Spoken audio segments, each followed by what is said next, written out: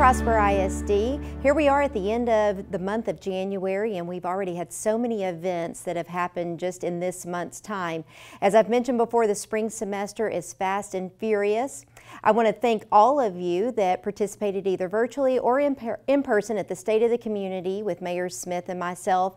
That information will be posted online as well as the video. So if you missed that event, I would encourage you to go ahead and go out and be able to get all of the updates and information that was discussed during that time and shared with our community. I also want to make you aware that all of the frequently asked questions that came in for the State of the Community, we will have those posted as well so that you can read through and see what the responses are. One of the questions that I wanted to highlight, though, since I have you all as a captive audience, the question came in is, can we volunteer to substitute to help our teachers out?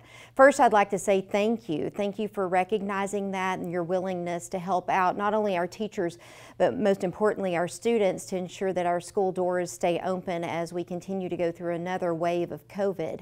But what I want to tell you is, yes, all you'll need to do is fill out a substitute application located on the Prosper ISD website, and you can actually donate your earnings. We don't want to not pay you for your time, but what you can do is you can actually donate your earnings back to the Prosper Education Foundation, which is a great way to be able to give back to not only our students, but also to our staff, because that's exactly why that organization exists, to really support all things Prosper ISD. So whoever submitted that question, thank you. That is a great one, and we would love to have some of you help us out in our classrooms.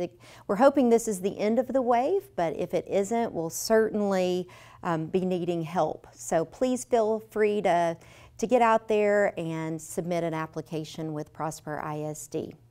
I think my time is just about up, but I want to remind everyone, please be kind, and remember, we are Prosper, we are one.